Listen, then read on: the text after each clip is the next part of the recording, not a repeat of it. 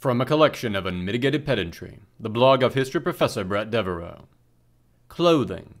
How did they make it? Part 1. High Fiber. This week, we are starting the first of a 4-part look at pre-modern textile production. As with our series on farming and iron, we are going to follow the sequence of production from the growing of fibers all the way to the finished object, with a focus not merely on the methods of production, but also on the people doing the producing at each stage of production. Now, while I have titled this series, Clothing, How Did They Make It?, it is worth noting that textiles were used for a lot more than just clothing. All sorts of household goods were produced this way. In addition, of course, clothing was sometimes made out of non-textile materials, although, as we've discussed, far less often than is portrayed in popular culture. In Eurasia, by and large, clothing meant textiles. But what we are going to focus on here is really textiles and, of course, the people that make them. Leatherworking will have to wait for another day. That said, even within textiles, to try to keep the scope manageable, I'm going to narrow things down further by focusing on just 2 major fibers: wool and flax, which makes linen, and thus mostly focus on how this worked in the Mediterranean, broadly construed, so the Near East, North Africa, and Europe. I am choosing these 2 fibers because they dominate in locally produced textiles in the Near East and Europe for much of the pre-modern period. Cotton, another important fiber, only seems to have been cultivated in Egypt in the Roman period, though, as far as I can tell, at some point, Egyptian cotton cultivation seems to have largely dropped off, only to boom again in the early modern, though this is a point about which I can express a little confidence in my knowledge. And for much of Europe, remained an expensive import fiber through the Middle Ages, transported from South Asia. Likewise, silk remained in the pre-modern period almost entirely an expensive import good from far to the east of the Mediterranean.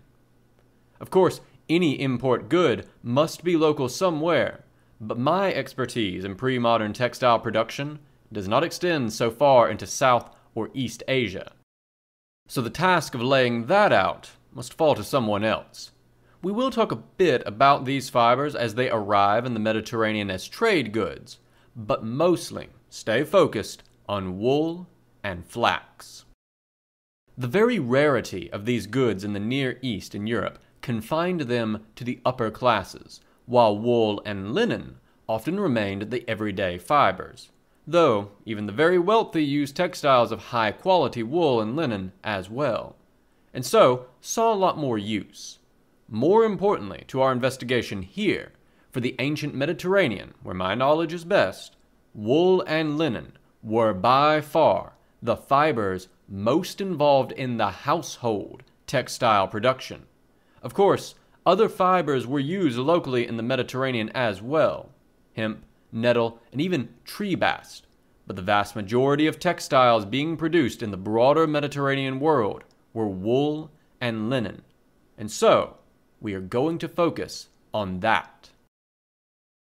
Image: Bell Crater depicting the Judgment of Paris. Image description: from the British Museum, a 4th century bell crater depicting the Judgment of Paris, which, in turn, leads to the Trojan War.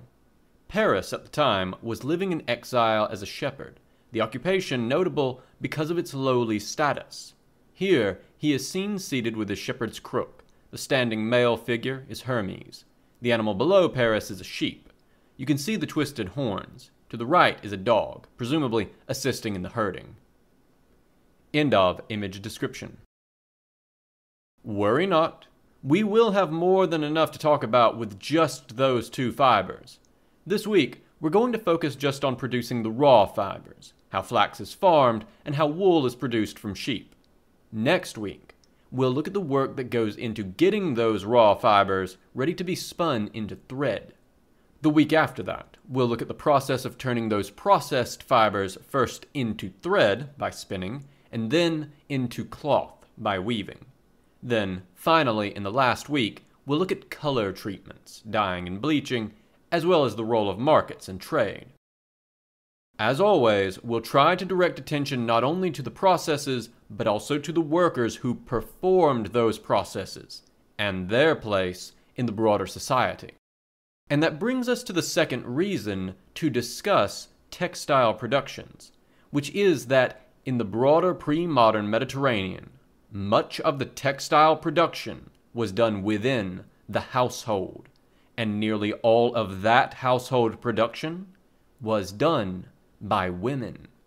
Now, as we'll see, household spinning, weaving, and sewing is by no means the only jobs involved in the production of the clothes that, say, an Egyptian, Babylonian, Roman, or early medieval European family would wear. And some important stages of production here were also generally done by men. As I have mentioned before, the literary sources for the pre-modern world generally prefer to talk about individuals who are rich, male, and free. But as we will see, the workers involved in each stage of textile production are almost never rich, frequently not male, and sometimes not free. Nevertheless, investigating textile production gives us a chance to peer into parts of the lives of some historical subjects that we very rarely hear about. Women, rich and poor, slave and free, along with enslaved or poor men doing work that left them well outside of the polite society of our literary sources. I should note at the beginning that while I am going to try to keep this discussion general and at points cover technological or regional variations in how textile in wool and linen were made, in practice, a lot of what I am going to write here is going to reflect, in particular, practice during the Roman period, especially the period of the Republic, and even more specifically than that, in Roman Italy, simply because this is where my own specialist knowledge is best. Consult your friendly neighborhood primary sources when looking to apply these systems on a wider basis, either geographically or chronologically.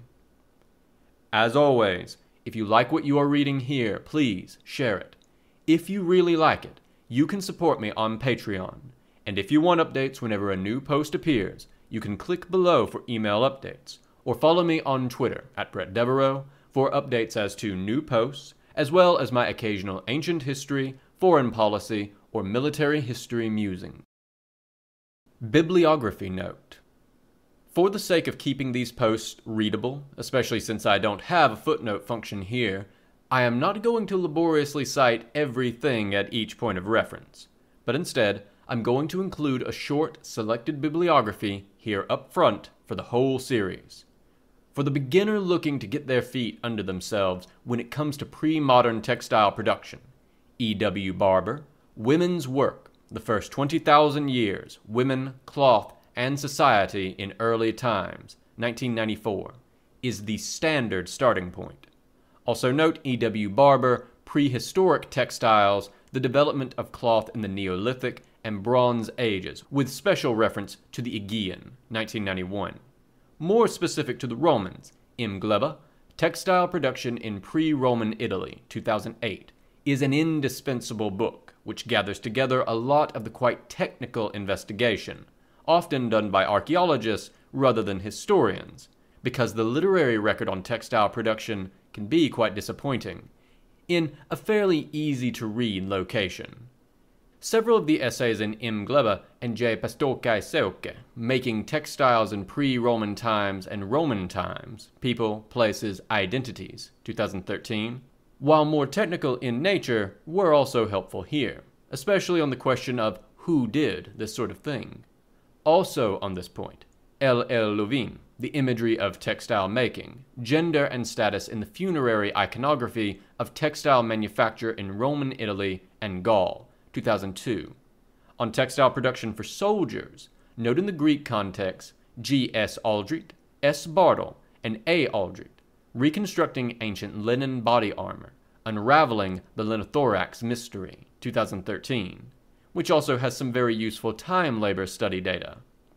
For Roman soldiers, note the essays in M. L. Nosch, editor, Wearing the Cloak, Dressing the Soldier in Roman Times, 2012, and G. Sumner, Roman Military Dress, 2009. On the cloth trade in medieval Europe, I've relied heavily on J. S. Lee, The Medieval Clothier, 2018, and T. H. Lloyd, The English Wool Trade in the Middle Ages, 1977. On filling in the Roman context, note especially M. Flor, The World of the Fullo, Work, Economy, and Society in Roman Italy, 2013. If it sounds like pre-modern textile production is one of those fields that is only now, somewhat belatedly, receiving the attention it has long deserved, that is by and large correct. As you can see, compared to the discussion of farming or iron working, the key references here are often decades younger. One is left to assume that it is something to do with the fact that this work was largely done by women that led to it being so late to receive its due study. Fortunately, archaeology is giving us a lot of the evidence that our literary sources don't, especially for the ancient world, which has enabled a lot of this work. May it continue. Meet the fibers, flax and linen. Linen fabrics are produced from the fibers of the flax plant, Linum usitatissimum. This common flax plant is the domesticated version of the wild Linum biene, domesticated in the northern part of the Fertile Crescent no later than 7000 BC. Although wild flax fibers were being used to produce textiles even earlier than that. Consequently, the use of linen fibers goes way back. In fact, the oldest known textiles are made from flax, including finds of fibers at Nahal Hemar, 7th millennium BC, Chaona, circa 7000 BC, and Chetalhuyuk, circa 6000 BC. Evidence for the cultivation of flax goes back even further, with linseed from Tellus Ward in Syria dating to the 8th millennium BC. Flax was being cultivated in Central Europe no later than the second half of the 7th millennium BC. Image: parts of the flax plant.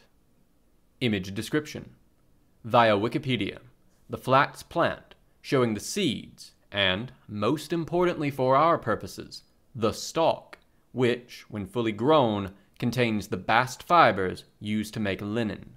End of image description. Flax is a productive little plant that produces two main products: flax seeds, which are used to produce linseed oil, and the bast of the flax plant, which is used to make linen.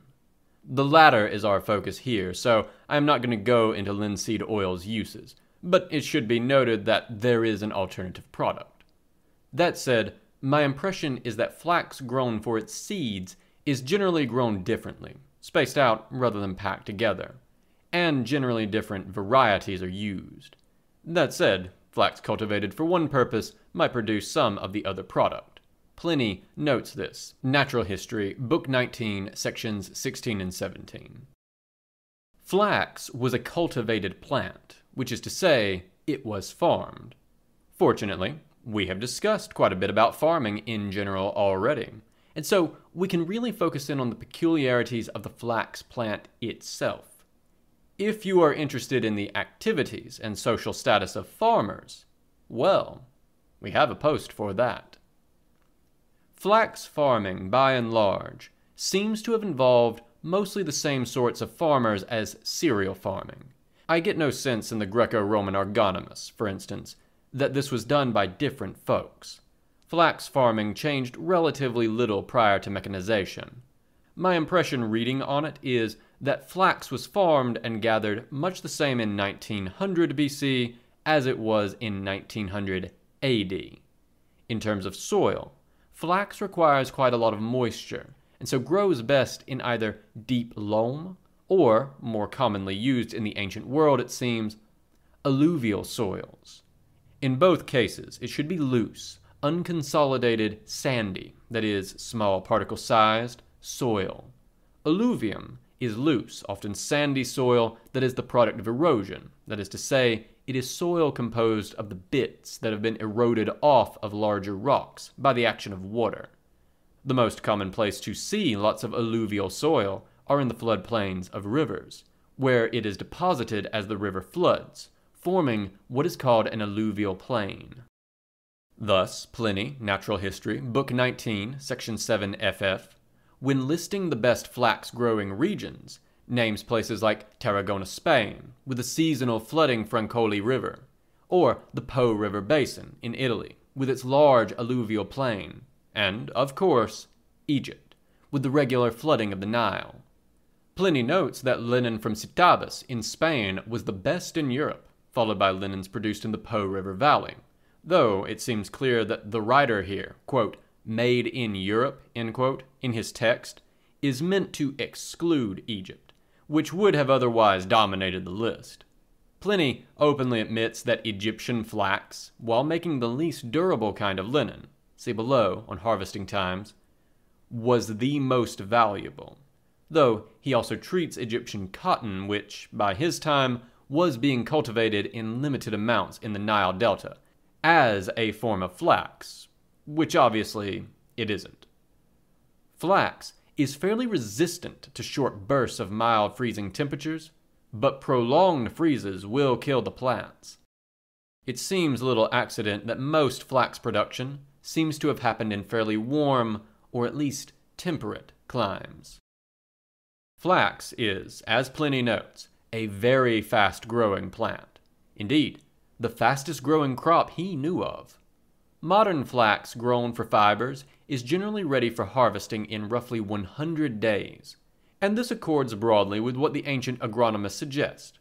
Pliny says that flax is sown in spring and harvested in summer, while the other agronomists, likely reflecting practice further south, suggest sowing in late fall and early winter, and, likewise, harvesting relatively quickly.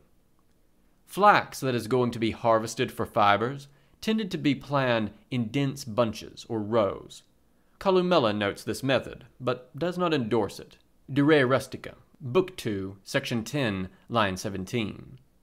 The reason for this is that, when placed close together, the plants compete for sunlight by growing taller and thinner, and with fewer flowers, which maximizes the amount of stalk per plant. By contrast, flax planted for linseed oil is more spaced out to maximize the number of flowers and thus the amount of seed per plant. Image. Painting of flax harvest. Image description. Via Wikipedia. De Vlessout, The Flax Harvest, a 1904 painting by Emile Claus, 1849 to 1924. The harvest method used here is immediately recognizable to someone who has read Pliny's, Book 23, 24 to 79, description of how flax is harvested. It seems fairly little changes over the intervening 1800 years. End of image description. Once the flax was considered ready for harvest, it was pulled up out of the ground, including the root system, in bunches in handfuls rather than as individual plants, as you can see in the image, and then hung to dry. Both Pliny and Columella, De Re Rustica, Book 2, Section 10, line 17, note that this pulling method tended to tear up the soil and regarded this as very damaging. They are on to something. Since none of the flax plant is left to be plowed under, flax cultivation does seem to be fairly tough on the soil. For this reason, Columella advises only growing flax in regions with ideal soil for it, and where it brings a good profit. The exact time of harvest varies based on the use intended for the flax fibers.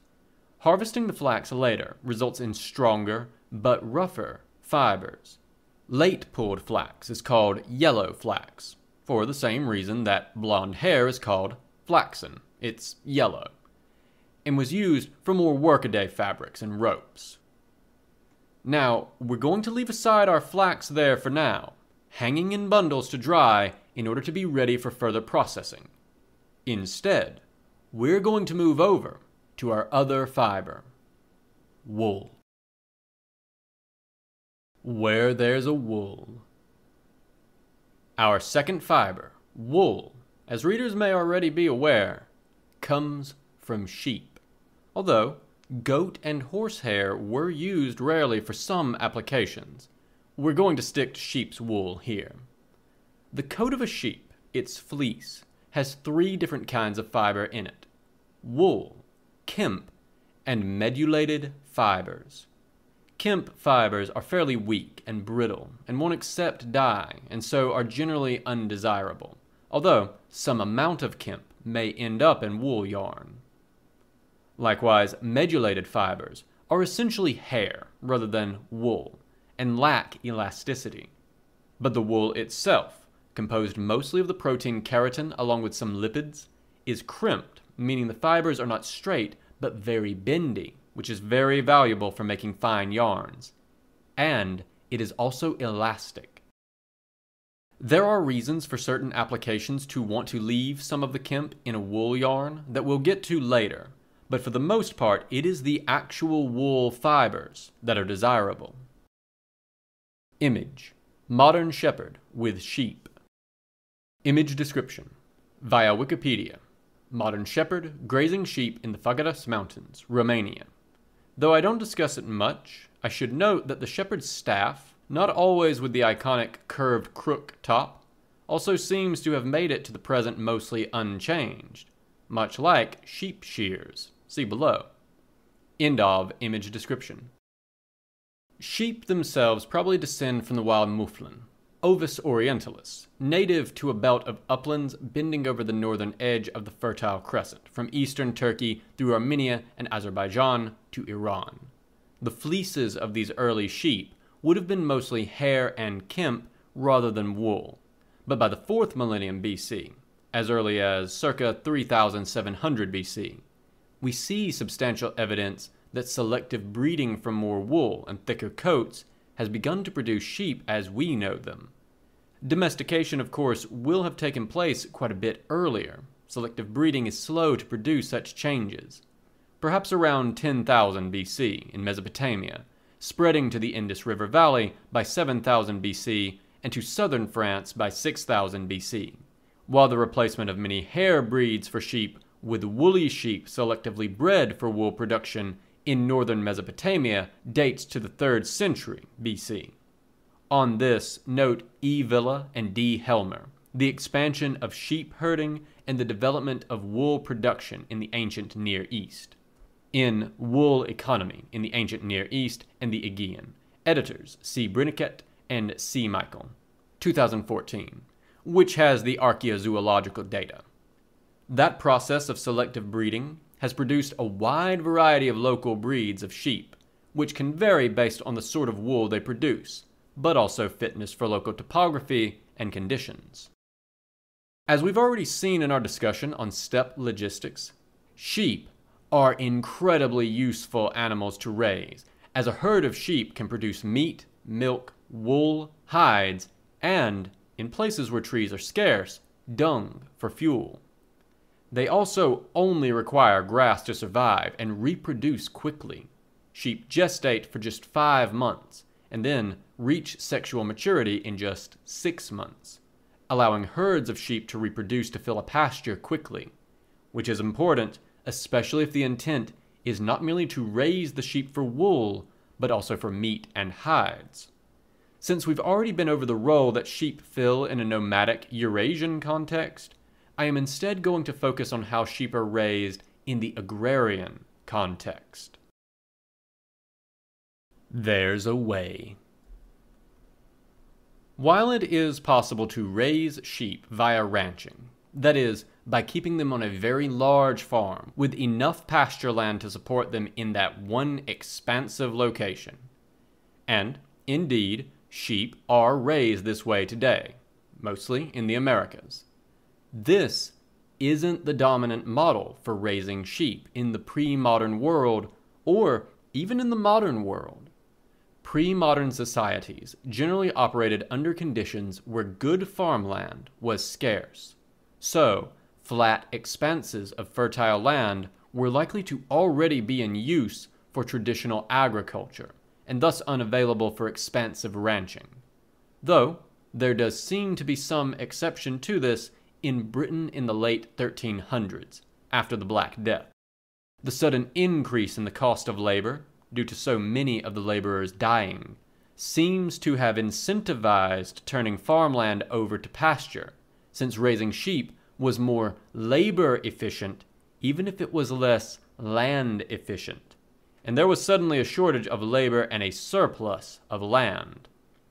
Instead, for reasons we've already discussed, pastoralism tends to get pushed out of the best farmland and the areas nearest to town by more intensive uses of the land like agriculture and horticulture, leaving most of the raising and herding of sheep to be done in the rougher, more marginal lands, often in upland regions too rugged for farming but with enough grass to grow.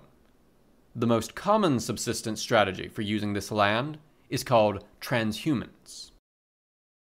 Image: map of transhumance routes in the Balkan Peninsula.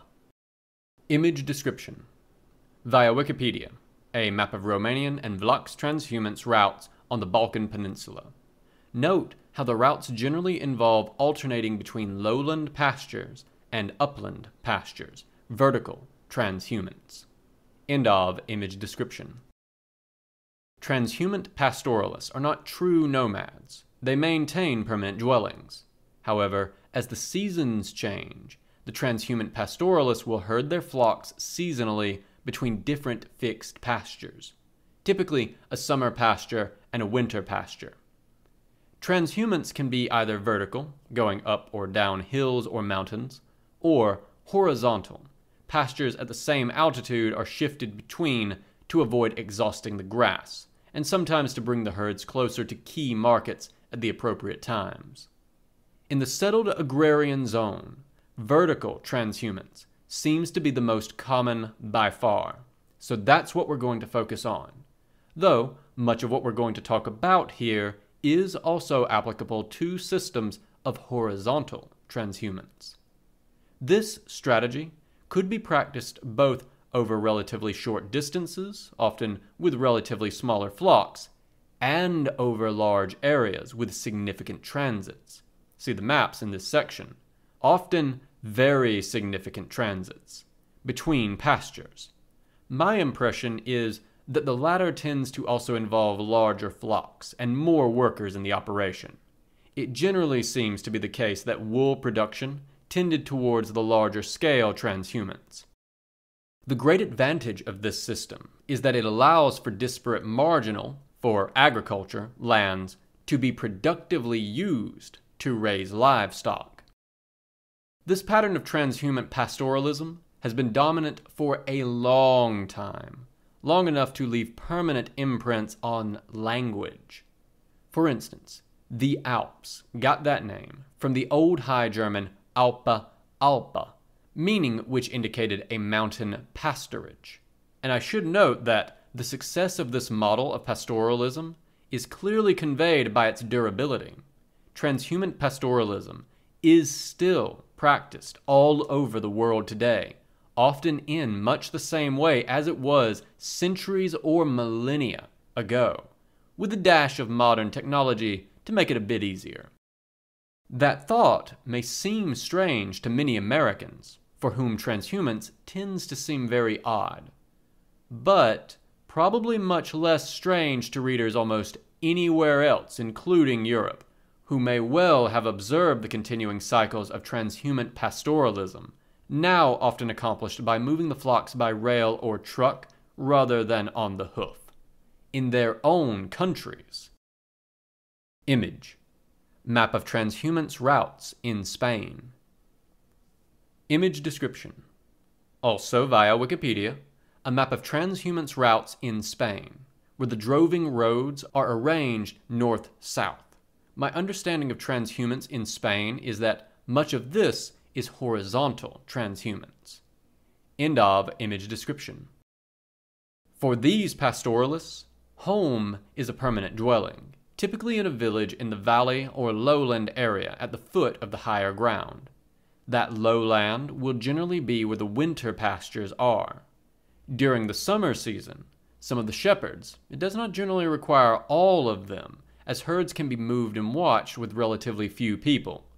will drive the flocks of sheep up to the higher pastures, while the bulk of the population remains in the village below. This process of moving the sheep, or any livestock, over fairly long distances is called droving, and such livestock is said to be moved on the hoof, assuming it isn't, as in the modern world, transported by truck or rail.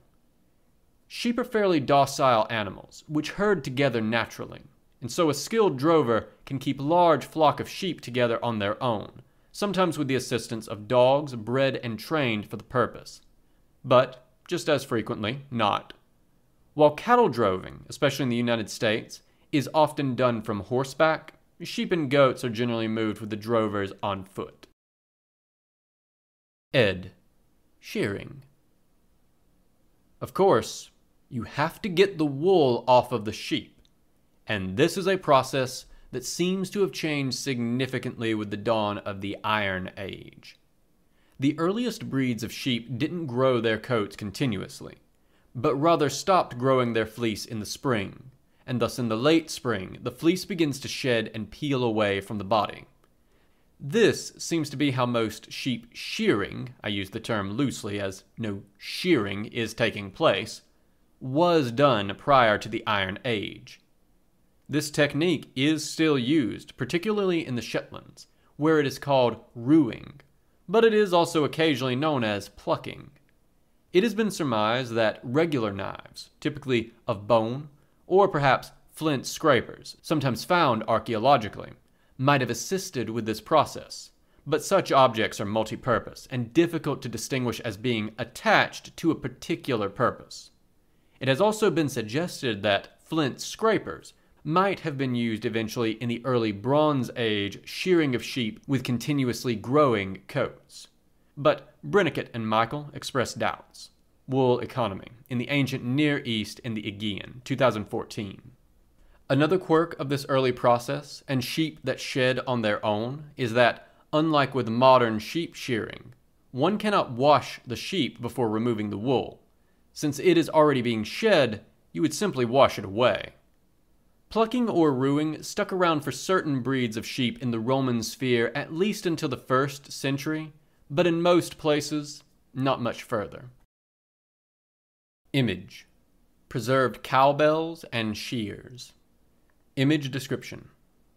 Via Wikipedia, a set of cowbells, and more importantly, a pair of shears from Spain, the latter dating to circa 250 BC. The basic design is effectively identical to shears recovered from Italy from deposits as early as 700 BC. On those, see M. Gleba, Textile Production in Pre-Roman Italy, 2008, which includes line drawings of various iron shears. End of image description. The availability of iron for tools represented a fairly major change.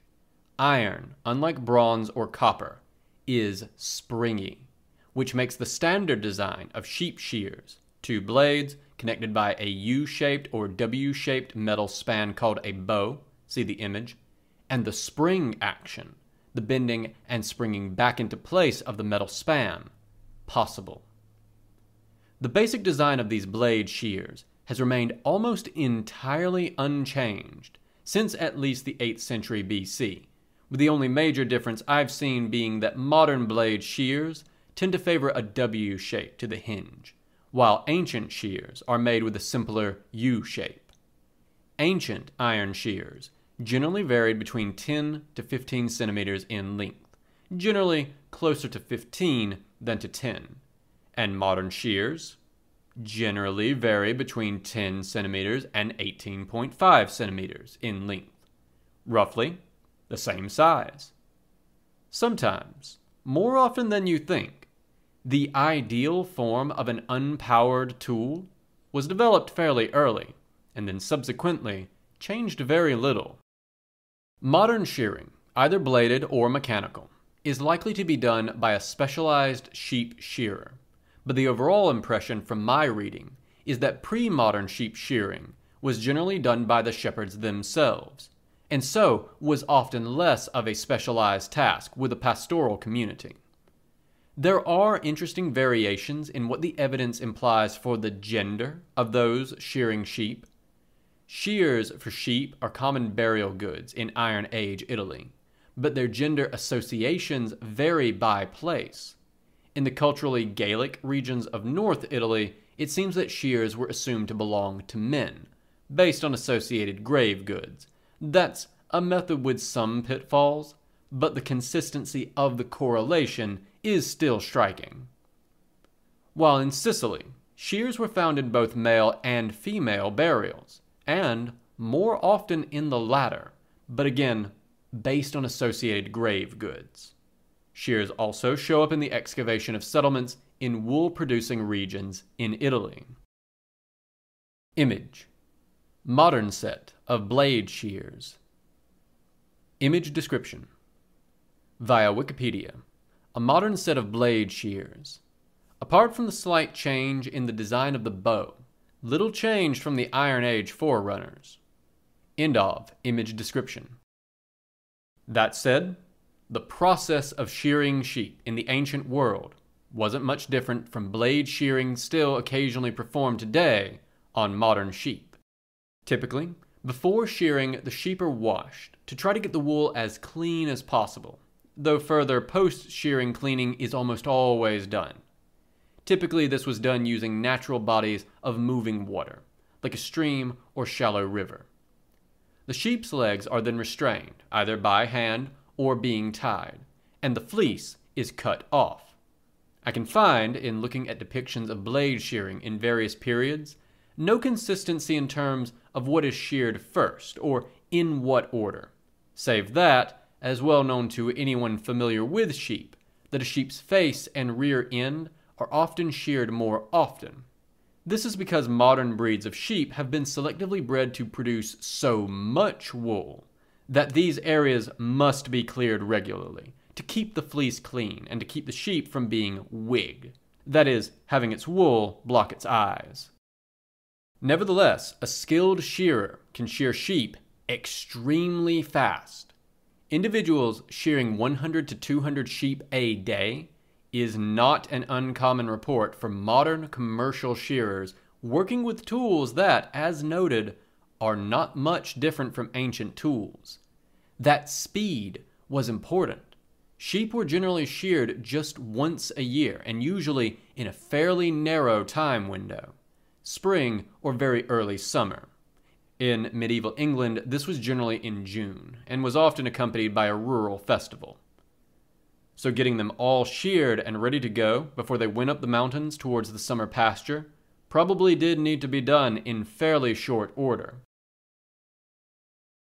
Shepherds. When thinking about the people involved in these activities, at least in most agrarian contexts, it is often important to distinguish between two groups of people: the shepherds themselves who tend the sheep, and the often far higher status individuals or organizations which might own the herd or rent out the pasture land. At the same time, there is also often a disconnect between how ancient sources sometimes discuss shepherding and shepherds in general, and how ancient sources tend to value actual shepherds in practice. On the one hand, there is a robust literature, beginning in the Greek and Roman literary corpus, which idolizes rustic life, particularly shepherding, starting with Theocritus's short pastoral poems, called Idulian, little poems, from where we get the word ideal, as in calling a scene idyllic, and running through Virgil's eclogues and georgics, which present the pure rural simplicity of the countryside and pastoralism as a welcome contrast to the often sordid and unhealthy environment of the city. Remember the way these gentleman farmers tend to think about merchants and markets in cities, after all. This idolization only becomes more intense in Europe with the advent of Christianity, and the grand metaphorical significance that shepherding in particular, as distinct from other rural activities, takes on. It would thus be easy to assume, just from reading this sort of high literature, that shepherds were well thought of, especially in a Christian social context. Image. Painting of a female shepherd. Image description. Via Wikipedia, William Adolphe Bouguereau, 1825 to 1905's Painting the Shepherdess, 1889. Meant to portray that pastoral ideal. It is striking that the woman so painted is not in fact a shepherdess, but in fact a model that Bouguereau uses more than once, also in his The Bohemian, 1890. It is hard not to notice that this woman clearly did not have a job that required being outdoors in the sun all day, every day. Bouguereau has a number of paintings in this mold of shepherdesses, none of which, to my knowledge, featured painting actual shepherds, but rather dressing up his models as poor peasant shepherds and painting them. An apt metaphor for the way elites idolized shepherds in general, while remaining entirely indifferent to any particular shepherds, if ever I've heard one. End of image description. But, by and large, just as the elite love of the idea of rural simplicity did not generally lead to a love of actual farming peasants, so too their love of the idea of pastoral simplicity did not generally lead to an actually high opinion of the folks who did that work, nor did it lead shepherds to any kind of high social status. While the exact social position of shepherds and their relation to the broader society could vary, as we'll see, they tended to be relatively low status and poor individuals. The shepherds out tending their flocks by night of Luke chapter 2 verse 8 are not important men. Indeed, the night crew of shepherds are some of the lowest status and poorest free individuals who could possibly see that religious sign. A point in the text that is missed by many modern readers. We see a variety of shepherding strategies which impact what kind of shepherds might be out with their flocks. Small peasant households might keep a few sheep, along with, say, chickens or pigs, to provide for the household's wool needs. In some cases, a village might pool those sheep together to make a flock which one person would tend, a job which often seems to have gone to either fairly young individuals or else the elderly, that is, someone who might not be as useful in the hard labor on the farm itself, since shepherding doesn't necessarily require a lot of strength. Image. Modern shepherds driving a flock. Image description. Via Wikipedia, modern shepherds driving a flock in Lesotho. End of image description. Larger operations by dedicated shepherds often involved wage laborers or enslaved laborers tending flocks of sheep and pastures owned by other higher status and wealthier individuals. Thus, for instance, Diodorus's description of the Sicilian slave revolts in 135 and 104 BC. The original Diodorus, Book 36, is lost, but two summaries survive, those of Photius and Constantine Porphyrogenitos. We're told the flocks belonging to the large estates of Roman magnates in the lowland down by the coast were tended by enslaved shepherds in significant numbers, and treated very poorly. When a Greek source like Diodorus, who is entirely comfortable with slavery, is nevertheless noting the poor treatment, it must be poor indeed.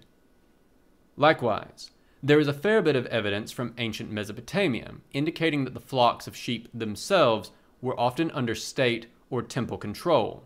For example, W. Salaberger, The Value of Wool in Early Bronze Age Mesopotamia, or S. Zawadzki, quote, "If you have sheep, you have all you need. Sheep husbandry and wool in the economy of the Neo-Babylonian Ebedar Temple at Sapar, both in Wool Economy in the Ancient Near East and the Aegean." Editors C. Briniket and C. Michael, 2014. And that it was the temple or the king that might sell or dispose of the wool. The shepherds were only laborers. Free or unfree is often unclear. Full-time shepherds could, they didn't always, but could, come under suspicion as effective outsiders to the fully sedentary rural communities they served as well. Diodorus, in the aforementioned example, is quick to note that banditry in Sicily was rife because the enslaved shepherds were often armed. Armed to protect their flocks because banditry was rife. We are left to conclude that Diodorus at least thinks the banditry in question is being perpetrated by the shepherds, evidently sometimes rustling sheep from other enslaved shepherds. A similar disdain for the semi-nomadic herding culture of peoples like the Amorites is sometimes evident in Mesopotamian texts. And of course, that the very nature of transhumance meant that shepherds often spent long periods away from home, sleeping with their flocks in temporary shelters and generally roughing it, exposed to weather. Consequently, while owning large numbers of sheep and pastures for them could be a contributor to high status, and thus merit elite remark, as with Pliny's long discussion of sheep in Book 8 of his Natural History, actually tending sheep was mostly a low-status job, and not generally well remunerated. Keeping on poor Pliny here, it is notable that in several long sections on sheep, he never once mentions shepherds. Shepherds were thus generally towards the bottom of the social pyramid in most pre-modern societies, below the serf or free-holding farmer, who might at least be entitled to the continued use of their land.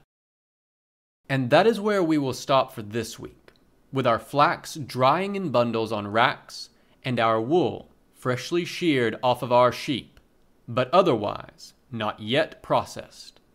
Next week, we'll look at the steps required to take those raw fibers and turn them into something truly useful. This has been a recording from a collection of Unmitigated Pedantry, the blog of history professor Bret Devereaux, recorded by myself, a great divorce, for accessibility and sharing purposes. If you enjoyed this content and wish to engage with it or support Bret, please check the description for links to the original post on his blog, his Twitter, and his Patreon. I highly encourage you to share, support, and engage with his works on any and all platforms if you are so inclined. If you wish to support me, please do remember to like, share, and subscribe to this or any other content here that you enjoy. Thank you so much for listening.